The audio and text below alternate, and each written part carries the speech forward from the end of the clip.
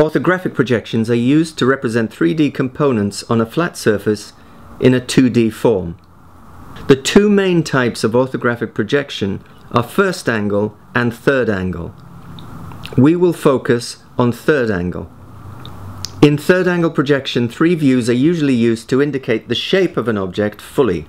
A plan, P, a front view, F, and a right side view, R. Complex shapes can require a left side view, L.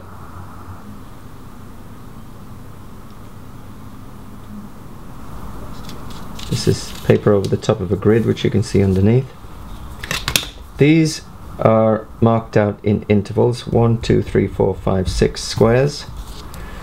The shape that we're drawing is 6 by 6 by 6. We are going to draw the plan view, that is this one. When we look down, these are the faces that we will see.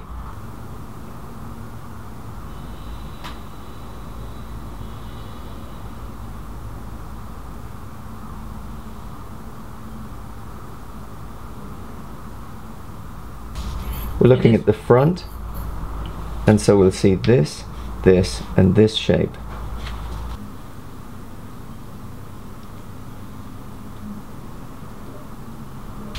So that's the L shape is there, and then behind it we've got this shape, which is coming up to 1, 2, 3, 4 units.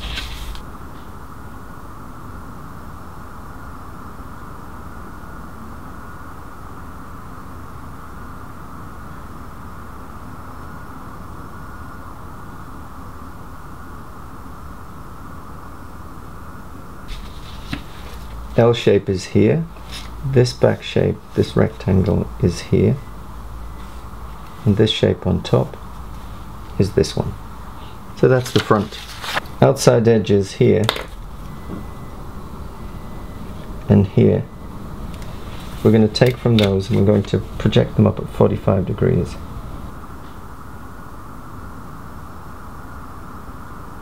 And we're going to call these swing lines. And now all of the heights we have here, we're going to project here and down.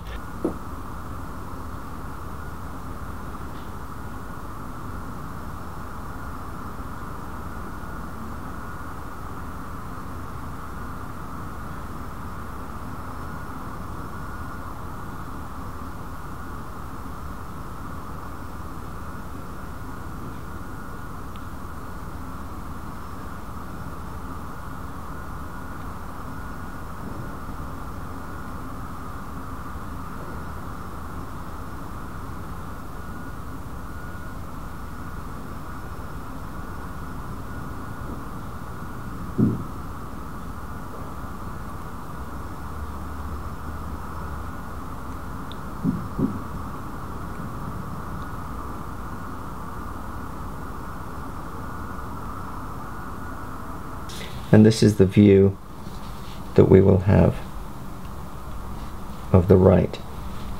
So this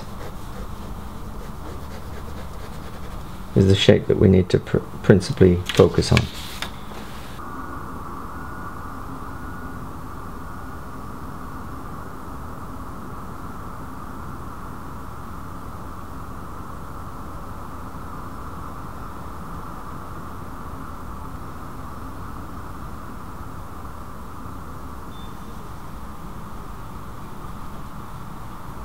That distance is on an inclined plane.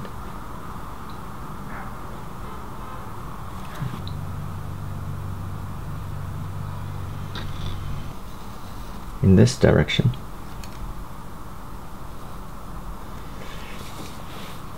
And we can see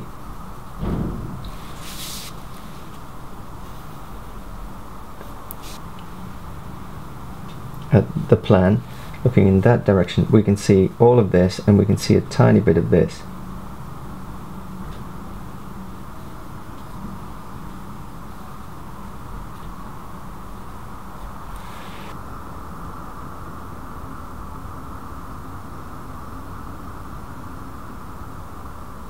I know that this back edge, even though it's staggered, it's all on the back line.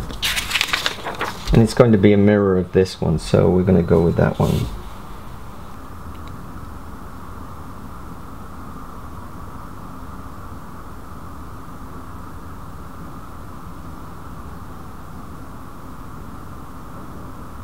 If we're looking in that direction at this area, this shape here, we can start at the bottom, so that's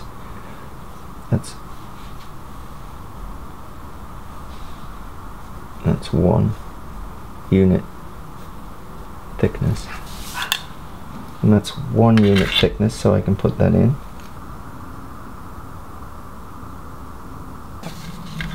So this continuous shape is this plus this.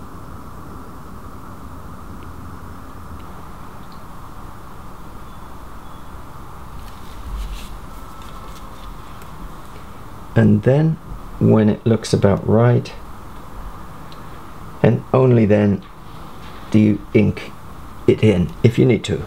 If you don't need to, because you've done it, and that's the inked in version with it.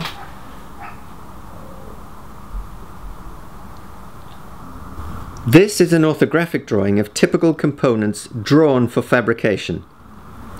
The front elevation, shown as detail 1, includes a section cut through points shown with arrows at AA. Underneath the elevation is the view seen from section AA, showing greater detail of the assembly. These drawings are not to scale, but are drawn in correct proportion. This drawing demonstrates how a plan relates to elevations, and particularly two sections cut through a structure shown as AA and BB.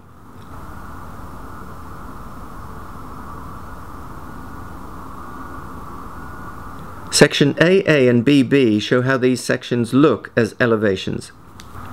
These are concept drawings only, but they show how the combined view should be read spatially.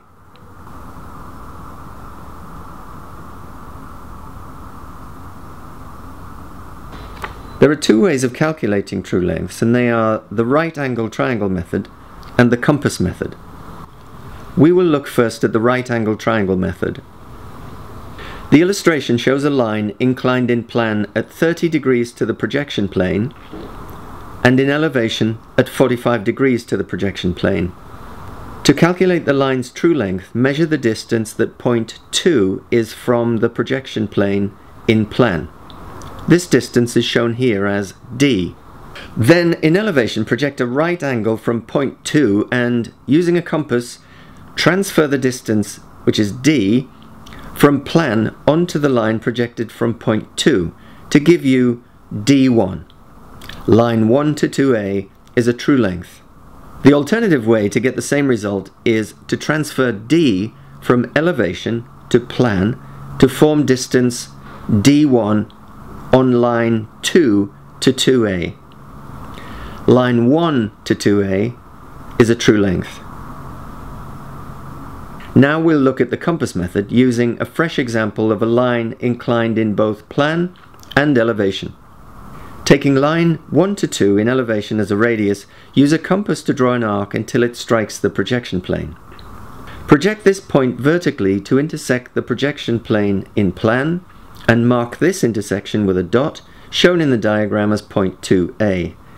Draw a line in plan from point 1 to the dot, and this is your true length.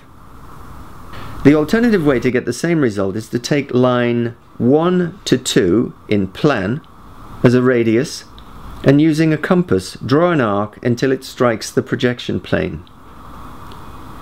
Project this point vertically down to intersect the projection plane in elevation, and mark this intersection with a dot, shown in the diagram as point 1A.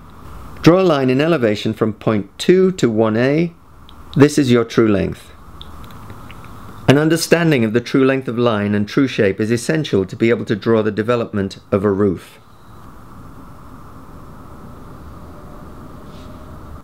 A development is a drawing of a component that can be folded to assemble into a 3D object, typically fabricated in sheet metal.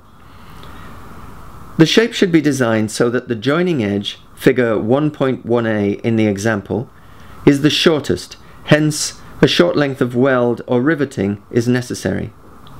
True lengths of all edges must be known to complete a development. We are going to plot the development of a truncated pyramid shown here in plan and elevation. The true lengths of line 1 to 1a and 2 to 2a are calculated in the diagram using the compass method. The true length of the sides of the pyramid can be found by using the compass method on side 2. Taking the true length of one of the sides of the pyramid as the radius, draw a long arc with a compass. This should then be subdivided with small arcs that are the true length of line 1 to 2. Remember that all lines in the square base of the pyramid are the same length. Join up the arcs with straight lines and number the outside edges. This is the complete pyramid in development. The next stage is to plot the lengths of line of the truncated shape. So starting with line 1 to 1a, take its true length with a compass from the elevation and mark this onto the pyramid. Line 1 to 1a is the same length as line 4 to 4a, so mark these lines with the same compass measurement. Next, take the true length of 2 to 2a and mark this on the development and use this measurement for 3 to 3a, which is the same length as 2 to 2a. Then ink in the lines.